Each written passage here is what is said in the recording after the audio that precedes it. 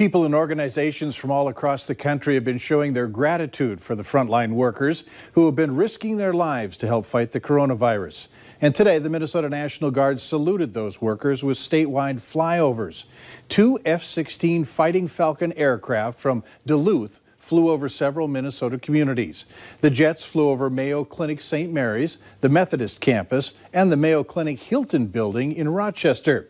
The Guard says the flyovers are a small way to thank healthcare workers for their service.